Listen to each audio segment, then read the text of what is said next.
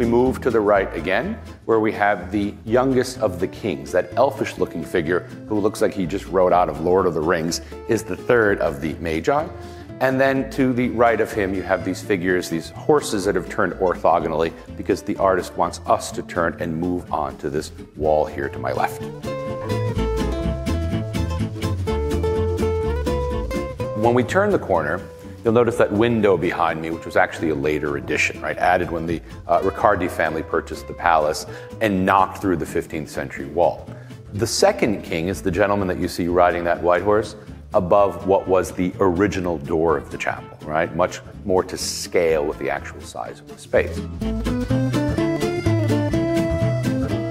And the face of that king is actually a portrait of the Byzantine Emperor John Palaiologos. He had come to Florence in the year 1439 for the famous Council of Florence. Okay? In fact, the most important historic event to ever have taken place in the city of Florence was this particular council.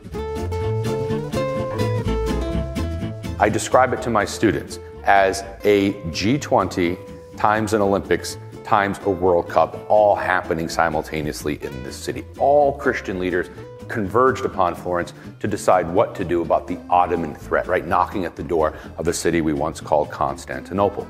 And that event, of course, was sponsored by the Medici. So what they're doing here is showing off these great personalities and celebrities that they brought from throughout the world to the city of Florence. Right? It's like walking into my office and seeing photos of me with world leaders. Right? It adds to the prestige of the family.